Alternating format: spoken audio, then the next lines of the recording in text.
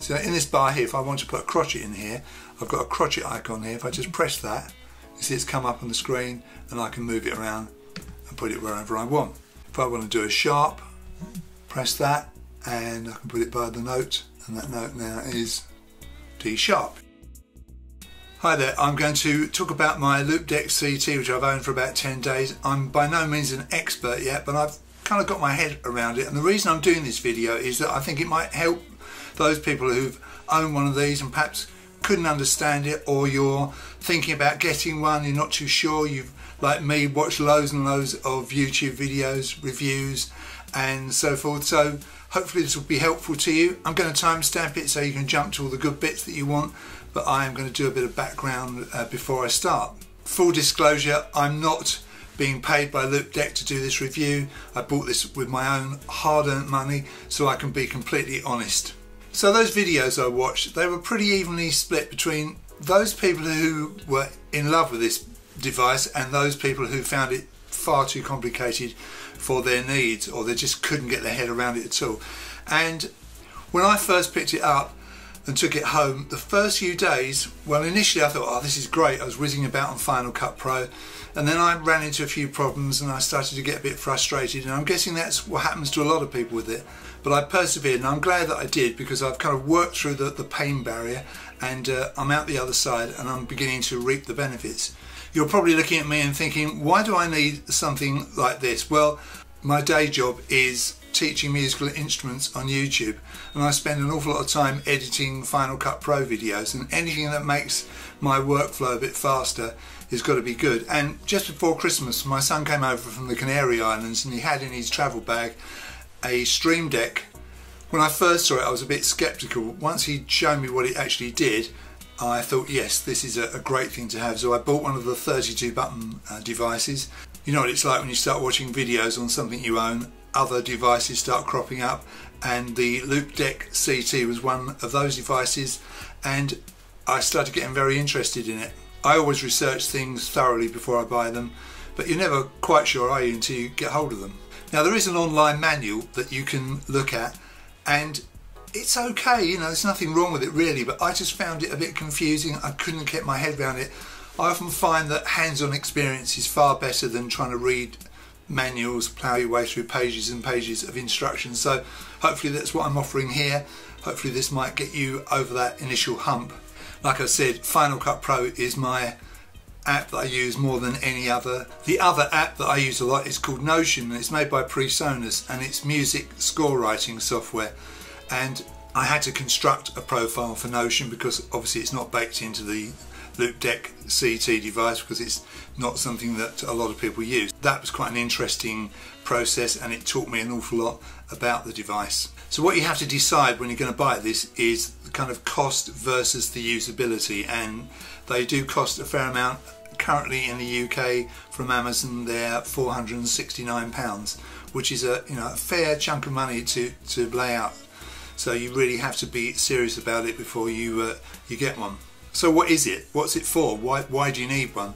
Well, prior to owning this and the Stream Deck, I did all my inputting, if you like, on my keyboard and my trackpad, and before that a mouse, in the standard way. What these devices like the Stream Deck and like the Loupedeck do is that they speed up the process, where you might have a shortcut of Shift Command N. You just press one button on those devices and that is done for you. That's not the only use, but it's one of the uses. That they can store streams of text. If you have an email or a letter that you send out regularly and you don't want to keep typing the same text, okay, you could store it somewhere on your computer in a document and copy and paste. These devices store strings of text. I think it's up to about 500 characters on the Stream Deck. Not sure how much it is on the Loupedeck, but at a touch of a button, that string of text is instantly placed into your document. So that's a real time saver. There are lots of other uses for it, and we'll get to those in the fullness of time. So having said all that, there's nothing you can't do with a keyboard and a mouse and a trackpad that you can do on the Loupedeck CT, maybe apart from some of the stuff with the dials, which is much easier on that device. But we'll come to that. Having said all that, it's been a lot of fun learning how to use it, and it is a nice thing to own and use. It's a beautifully made piece of kit, and it definitely responds very well to the touch. So here it is. It looks pretty complicated, doesn't it? Lots of dials and switches and buttons, but they've all got a purpose, and there is an architecture, there is a hierarchy which I will go through. And you need this piece of software, the Loupedeck config as it's called, because otherwise you can't make anything happen. So obviously you download that. I won't go all through that. I'm sure you're familiar with downloading bits of software to get things up and running, and there are other videos that show that. I'm using a MacBook Pro, a 2014 MacBook Pro, so a fairly old computer, but it works fine with it. So if you look at the software and then you look at the actual device, you can see it's exactly the same, isn't it? So that really simplifies things for you. So whatever you do on the screen will be reflected on the actual device itself. Let's deal with some of the jargon. The profile is the sum of everything you can see here. This setup here on the Loupedeck is the profile. All the buttons, the way they are assigned, all the switches, all the dials, the knobs, that is the profile. And the profile you're looking at here is for, as you can see up here, Final Cut Pro. It's actually Final Cut Pro 10, of course, which is what I think most people use these days. That's your kind of top tier. So then, of course, you start programming your buttons, and the first things you program are these round buttons, as they're called, and there are 8 of them. These green ones have been programmed, and these 3 over here haven't. These round buttons here, these 8 round buttons here, they house your workspaces, and the workspace is the kind of next tier down. So what is a workspace? Well, let's hover over this one, and it says editing, and that's what you can see on this screen here. On the actual screen over here, you can see it's the same thing, and each one of these is a button that can be pressed. It's actually not a physical button. This is all part of one big touch screen which is sectioned off, and you just touch it. And if I just press this one here, project, you may have heard a funny little noise there, which is the little buzz, and you get haptic feedback. There's a kind of a little motor in there which gives you a little vibration to let you know that you've touched the button and made something happen. So each one of these round buttons, these workspaces, houses a set of assignments to the 12 touch buttons on this screen over here, and to the 6 dials over here, and some of these buttons, these square buttons down here, are programmable. And of course we have the lovely wheel here which has a ring that moves on the outside, and we have the inner part of the wheel which is a touch surface as well. Everything is nameable. So this one is editing, this one is colour, this one is audio, this one, because it's me, I've called it Les Editing. If I click it, this one has got all the things that I use an awful lot in Final Cut Pro: blade, place, blade all, select, transform. This will take me to a markers page, come back to that, show inspector. This is all my kind of favourites, and this one here, number 5, this one just got a couple of buttons assigned, play from the beginning and the play around. So the workspaces are your kind of next level down from the profile, and each of these 8 buttons can house a workspace. And the good news is, if you fill up all of these 12 buttons and all of these 6 dials and the touch wheel as well, yes, you could use another round button and set up another workspace, but you can have extra pages for each one of these workspaces. For instance, this one here, if I go to my Les Editing, you can see there's 1, 2, 3 different pages here. Now, you can't see that on the actual device. You see there's nothing below there with that dial, but it is on the software. And if I just hover over this says Les main page. If I hover over the 2, markers, 3, compound clips. And how do I get to see those? Well, on the software, I just click the button and it takes me to them. And it's moving over on my actual device as well. On the actual device itself, you simply swipe across anywhere on the screen to see the extra pages, and once you get to the end and keep swiping, it takes you back to page number 1. And you can have an infinite amount of pages for each workspace, so that's brilliant, isn't it? So you're not limited to just one setup of touch buttons and dials. You can have loads and loads and loads of them, and the thing to do here is to get organised. So that's what I've tried to do here. This is the default Final Cut Pro profile, which I've tweaked and added to, but you know, obviously I've tried to keep it organised. The first one here, this editing screen, is one that was in the device when I got it for Final Cut Pro, and it's pretty well sorted out. These purple buttons up here are just single assignments, so you can delete with this button, you can disable or enable a clip with this button. These buttons up here with the blue top and bottom, they take you to other pages. If I click this button here, it doesn't take me to that other page, either on the software or on the actual device. But if I do it on the actual device itself, here we go, project, and it's taken me to another page. And then if I hit this one, edit basics, that will take me back. These are navigational buttons. If I hit tools, this is another page, and there's some tools there, you see. But at any time you can come back to the round buttons to go to your but you can't. Oh, it's crashed. Now you see, this is a problem. Right, just by doing what I've just been doing, I've crashed the software, so the thing's frozen. So the software's crashed, which is not great, is it? So I've got to close the window. Can I get it back? Open Loupedeck. Yes, it's rebooted. So this is a problem, and I don't know why it's crashing. I installed it very carefully and did all the things that I'm supposed to do in the system preferences, but it doesn't happen often, but it is a nuisance when it does. One really good use of these buttons is to use them to navigate to other pages. So if I go to the navigational page over here and I click the transport button here, this is a workspace, and drag that over here. Now if I click that button, it takes me back to my transport workspace. You see, so you can put navigational buttons within pages. So you need to be methodical about the way you use your workspaces, and like I say, I have been with Final Cut here, and I've got all these workspaces set out, these round buttons set out with the various things that I use a lot. And obviously on this one here I've only used 2 of the buttons. All these are ready to be populated, as they say.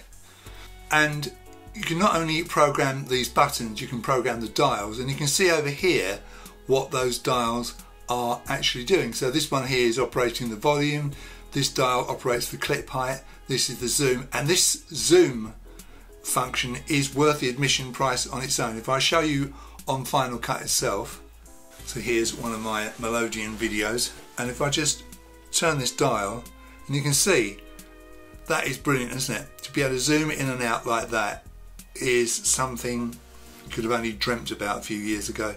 This is just brilliant, instant, so that's great. And the clip height, see how you can do that? Isn't that wonderful? With these touch buttons, you have these extra pages, and you can have extra pages with the dials as well. So if we look at, let's find one that's got that. Each workspace can have, look at this one here. This one's got 6 sets of dials. So this is in the colour correction workspace. This is 1. Remember, these are the dials. So look at 2. These have changed to shadows. This has changed to mid, saturation. So I've got 6 pages. That one's empty. You can have pages and pages of assignments for the dials, which are completely independent. This workspace has got 4 pages of buttons and 6 pages of dials. You see, so you're not confined just to what you actually see. And of course these you can swipe this way, see? You actually swipe the screen that way to get the other assignments of the dials. Isn't that brilliant? Fantastic. And the same for the wheel. Now the wheel, if I just click it, has got 5 pages. See? Page 1, global colour wheel, page 2, shadows wheel, page 3, midtones wheel, and this is just on the colour correction workspace. You know, so you can have another complete set of assignments for the wheel on other workspaces. If you get your head around the architecture of this thing, it's absolutely brilliant, but it is confusing at first. A week ago, I was practically tearing, well, I'd say tear my hair out, but I haven't got any left, but you know, I was going a bit nuts trying to sort this out. But having sorted it out, you know, I had one of those eureka moments, thought, yes, this thing is amazing. And you can see why, can't you? Talking of colour correction, let's go to Workspace 2. If I press this button that says Colour Wheels, and you'll see that they've appeared on the screen over here. And if I just turn the dial on, let's say, what should we do? Shadows wheel, press that button. And if you look at the dial, it goes up and down. See, and you can see how that's changing the shadows on the screen. I'm getting the black's really black. If I press the highlights wheel, and over there you can see that on the screen there, on the actual monitor, you can see the highlights are changing. This is the brilliant thing. If you just put your finger in the middle of the wheel and move over to the left, you can see how the dot on the wheel on the monitor is moving over, so changing the highlights there. See? And you can do that for all the wheels. I mean, I'm literally just scratching the surface here, but you can see what, you know, you can do with this thing. It's amazing. So you have to decide the right way to organise this thing for yourself. I mean, you can either have a different workspace for every thing that you want within this piece of software, or you could have one workspace with loads of extra pages, all related. It's entirely up to you how you organise it. I haven't mentioned this yet, and I haven't used this myself yet, but with the function button here, it says activate FN layer. You can have another set of assignments for all these 8 buttons, and therefore you can have double the workspaces, and then obviously, you know, infinite amount of extra pages. It really is pretty limitless. So these buttons I've explained, you just touch them, you get the haptic feedback, and you know that you've pressed them. These are dials that turn, and they also have a press function. The way you use these normally is you rotate a value with the dial and you press the button on top to reset it, but that's not the only use. You can use these press buttons on top of the dials in the same way that you can use the touch buttons, because you can't label them on the actual device. You can only label them in the software. If I go to the software, you'll see how these are labelled, right? You can't see any labels on these, but if you click them, then you can see that this one is change edit on the dial and select clip at playhead on the press. So you know, there's 2 assignments in one there for that dial. This one here is change marker on the dial and add marker on the press on that same button. It's brilliant, isn't it? I mean, I think you're probably beginning to see now that it's an amazing piece of kit. These buttons down here have limited programmability. These here, A, B, C, D and E, you can program those. You can see that it says no action assigned. This one here, that's a down arrow, that's an up arrow, that's jump to previous frame, jump to next frame. So these have been assigned, so you can use them in the normal way. This little green circle here, this is the home button.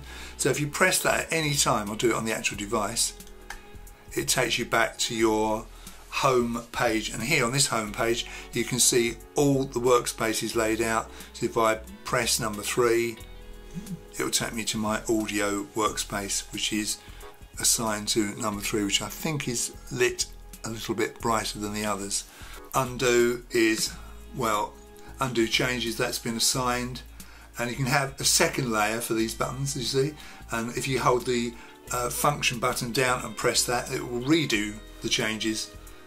So, you know, these have got 2 layers with the function button. From what you can see on this button here, you can see it's the enter button, and if you hold function down and press it, it's an escape button. So 2 functions under one there.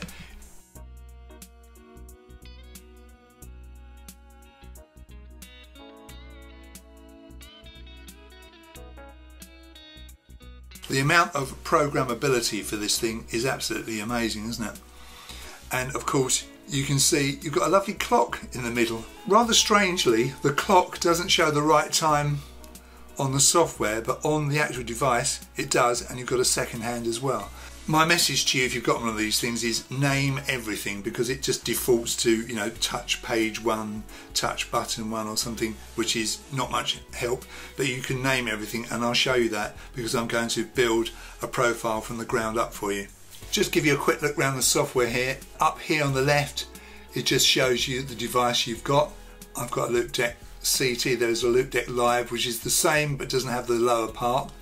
It doesn't have the wheel and those extra buttons, but essentially it's the same. In the middle here, you've got all the profiles that are baked into the machine, or the ones you've made. You see, I've got one here for Notion. I'll show you that one, which is quite a good one. Quite proud of this one. So you can see I've got all these lovely note icons. I can input crotchets and quavers and minims.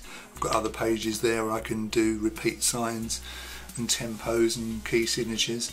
So I'll just give you a very quick example of that. If I just boot up Notion, so in this bar here, if I want to put a crotchet in here, I've got a crotchet icon here. If I just press that, you see it's come up on the screen, and I can move it around and put it wherever I want. If I want to do a sharp, press that, and I can put it by the note, and that note now is D sharp. You see, so it's brilliant, isn't it? And over here I've got these things. I can put a repeat sign here. This one here rolls through various repeat signs ending 1, so having got that on the screen, just position it where I want it, like that, and I can put lyrics in and text in. So you see, it's fantastic.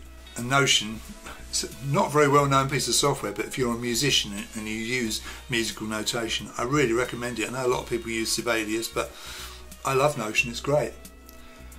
Let's go back to our Loupedeck software. Sorry, this is quite a long video. I wasn't expecting it to be as long as this, but you know, with the timestamps you can see the bits you want. So let's go to this middle menu here. It's all about the profiles. So Ableton Live, you've got After Effects, Final Cut, Illustrator, Notion's one I've done, Pages is one I've done, Reason is one I've done, ScreenFlow is baked in, and you can find more app profiles. Click there, it takes you online, and you can see all the other profiles that are available. Okay, I won't go into that, it's been done in other videos. And you can import profiles if you've downloaded something off the net. And rather more importantly, if I go to Notion here and get this ellipsis menu up, if I click that and I click over here, it's a little bit hard to find, another ellipsis, you can see I can export this profile. In other words, I can back it up to somewhere on my computer. So if something goes wrong, I can back it up and I can re-import it in the future, which is great, isn't it? I can rename the profile there as well. This naming thing is key to success with this thing. The Mac OS default, that's the profile for the computer, where you can see you've got things like screen capture, spotlight, lock the screen, the finder. On this page here you can go to YouTube, you've got the clock, a knowledge base for Loupedeck, all kinds of stuff, all your emojis are there. So this is kind of your basic profile. You've got a calculator there, brilliant. And each one of those I could do a video on, but I won't bore you to death with it, but you know, once you've got it you'll see. So that is your Mac OS default profile, and then of course you can have these other ones here. If the dynamic mode is on, then when you go to a piece of software on your computer, then the Loupedeck jumps straight to that. So if I go to Final Cut, then my Loupedeck is showing Final Cut. If I go back to that Loupedeck software, Loupedeck, if I turn that off, if I change to another app like Sound Studio, Sound Studio's come up on my computer, but it hasn't gone to my Sound Studio profile on my Loupedeck. So I think it's probably worth keeping that on the whole time. If dynamic mode is on, it means that your Loupedeck device follows what you do on your computer in terms of booting up apps. So that's that. Over here, these are your workspaces. So if I go to Final Cut, in the Workspace menu here you can see all the workspaces that have been created: editing, colour, audio, home. They haven't all been used maybe, but they're all available if you want. You can make a new one there. Which leads me neatly to the right hand side. I'm using the new UI or user interface. There is a classic one, and a small criticism here at the time of doing this video is that all the stuff you look at online from Loupedeck shows the classic user interface, which is completely different to this. I actually prefer this new one, but you can go to the classic interface here just by pressing this button. I'm not going to do that for the moment. Here you've got a load of menus. Final Cut, this gives you a load of commands that you can drag to buttons. So if you want to make this dial here change colour wheel, you simply drag it over to it like this and drop it, and then it becomes change colour wheel. I'll undo that, so I don't want to do that. And you've got shortcuts to various things. All these things over here are commands, assignments that you can drag over to buttons or dials or to the wheel. That's the whole point of it. The OS here gives you all the desktop actions, so things on the clipboard. Everything you can see here that's got a little hand with a pressing action on it can be dragged to a button or a dial, the top of the dial, press button, action of the dial. These are all assignments you can have. This is the navigation menu. It shows you all of the workspaces available for this actual profile, and these can all be dragged to the buttons over here. These are all the touch pages that have been put together for this profile so far. And over here, the device navigation, if I scroll down, you can drag these over to buttons, so you can press a button to go back, you can press a button to take you to the next dial page. There's all ways of getting around the device. It's, you know, a pretty full-on thing, isn't it? And I could probably make a 2-hour video here, and this is probably going to be pretty long as it is, and I do apologise, it's going on a bit, but hopefully you're staying with me and you're finding it interesting. And there's other menus over here for creating custom actions. Sometimes you may not find something in those other menus that's going to work for you, so you can make your own ones up. And you can see that I've made a few up here, play around and play around new. I've done those for Final Cut. And then you've got other menus, things like Twitch, Philips Hue, which is for controlling lighting, and Spotify, which I don't have, and OBS, which I don't use because I'm not a streamer, so I'm sure you probably guessed by now. Right, so what I think I'll do now is I will create a profile from scratch. I've already created a profile for my Sound Studio app. What I'm going to do, I'm going to create another one from scratch so you can see how it works. So I'm going to go up to this menu here, and I'm going to come down to Sound Studio Default, click the ellipsis menu, add another profile,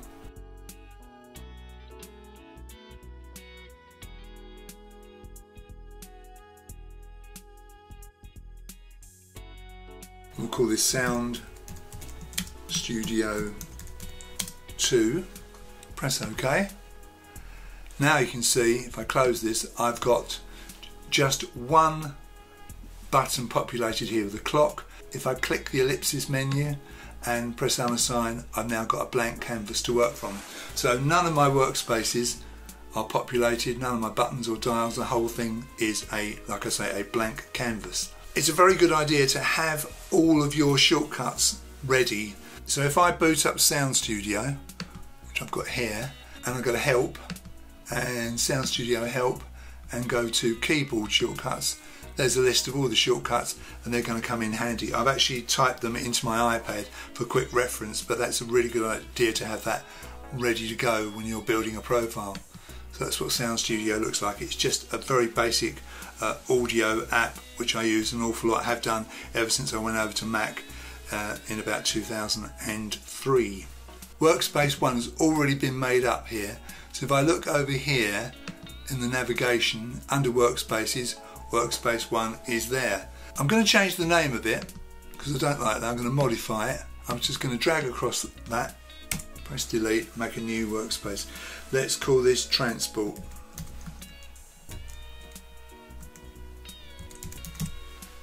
Okay, press OK. Right, now we have a Transport workspace, and it's over here on the right hand side under the navigation menu. It's not assigned to any of my 8 round buttons, so I'm going to get hold of it and drag it across and dump it on number 1 here. Now that's lit green, and if I just hover over it, it should say Transport, and it does. So that's my first workspace assigned. Nothing in it, of course, no buttons or dials or touch wheel, but for the moment that's the start. Right, I haven't finished naming, because if I look here, if I go over here to the ellipsis next to the 1 and click it, it just says touch page 1. Let's just say, for sake of argument, I'm going to have several pages of transport commands. I'm going to change this in the ellipsis menu, rename, and I'm going to call this Transport 1. Okay, press return. Now this workspace is called Transport, but the page, the first page, this one here, is called Transport 1. Right, so I've got a workspace named and the first page named. Okay, so that's good. So I can now start putting things onto these buttons that I'm going to use. So let's put play. That's a standard command on this button here. Now I know it's the space bar that starts and stops the app. So if I click here and go to shortcut out of this menu, okay, click that, and over here it says new shortcut action. Gonna drag across that, call it play. Over here I'm going to record the shortcut. I'm literally going to press space on my computer. Now it says space in that shortcut, and that's done. Now it's already assigned to that button because I went from this menu, but I could have put it together over here and dragged it across. And if I don't like it on this button, I can just drag it to another one. You see? But I'm going to put it back where it was.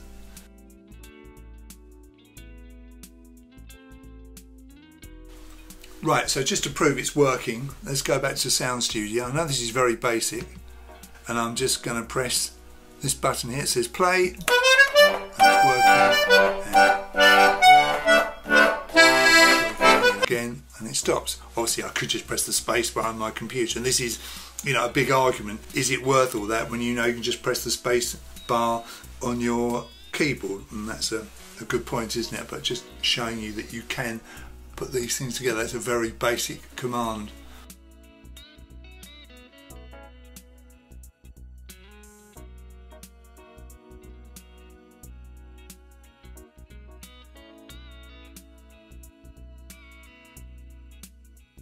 And so you can go ahead and build more and more buttons. I've done play and record in my other profile. In fact, let's just jump to that just to save time. Let's go back to our default one. So this is, as we used to say, one I did earlier, and I've done play, stop, rewind, fast forward, record, pause, back to start on this workspace. So basically you make your workspace up here, okay, and then each button you can assign a macro. That's several buttons pressed one after the other, or a shortcut, or run means you can run an application with a document in it, go to a web page. You can trigger a sound, you can trigger a string of text, that kind of thing. So you can build your own profiles. You're not stuck with the ones that are baked into the device when you buy it. So to sum up, I barely scratched the surface for this thing, but I'm beginning to get my head around it. I do have a few reservations about the software. I don't like the fact that it crashes from time to time, and some things sometimes don't seem to work, but it might be me. So I'm going to reserve judgment on that, and hopefully there will be updates. There have been quite a few so far. I think we're up to version 5 something or other. So obviously they're working on it. It's been out a couple of years as I record this video, so I'm sure it's still a work in progress.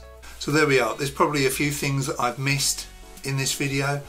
There's some things I haven't discovered yet, I'm sure, and it's exciting when you're learning a piece of kit like this and you come across something you didn't know before. And I've watched a lot of videos, I've read a lot of stuff online about it, but I'm sure there's still a way to go. But anyway, I hope you found it useful and interesting.